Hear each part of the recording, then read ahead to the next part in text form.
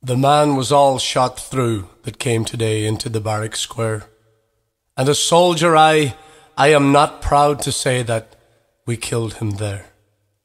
They brought him from the prison hospital, and to see him in that chair, I swear his smile would far more quickly call a man to prayer. Maybe I don't understand this thing that makes these rebels die, yet all men love freedom and a spring clear in the sky. I wouldn't do this deed again for all that I hold by, as I gazed down my rifle at his breast, but then a soldier I. They say he was different, kindly too apart from all the rest, a lover of the poor, his wounds ill-dressed. He faced us like a man who knew a greater pain than blows or bullets ere the world began. Died he in vain? Ready, present, and him just smiling. Christ, I felt my rifle shake, his wounds all open, and around his chair a pool of blood. And I swear his lips said, fire, before my rifle shot that cursed lead. And I was picked to kill a man like that, James Connolly.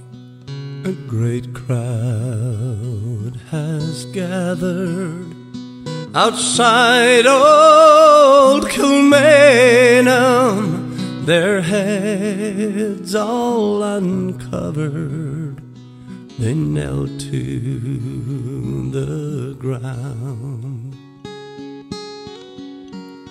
For inside that grim prison lay a brave Irish soldier, his life for his country about to lay down. He went to his death like a true son of Ireland, the firing party he proudly did face. Then the order rang out, present arms, fire. James Connolly fell into a ready-made grave. The black flag was hoisted, the cruel deed was over, and gone was a man who loved Ireland so well.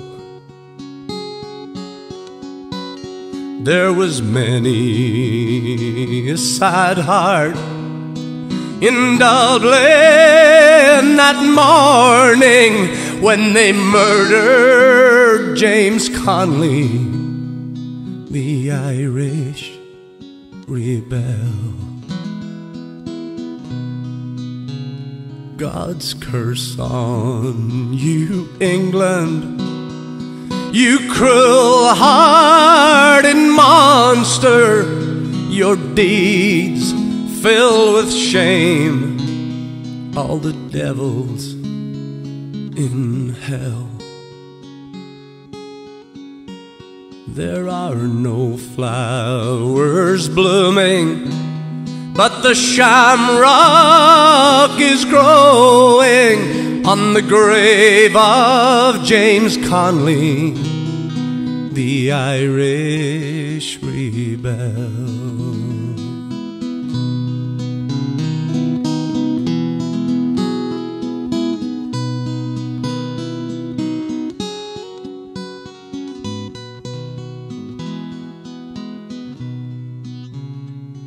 The four courts at Dublin, the English bombarded, the spirit of freedom they tried hard to quell. But above all the noise rose the cry, no surrender. 'Twas the voice of James Connolly, the Irish rebel. And above all the noise rose the cry, no surrender.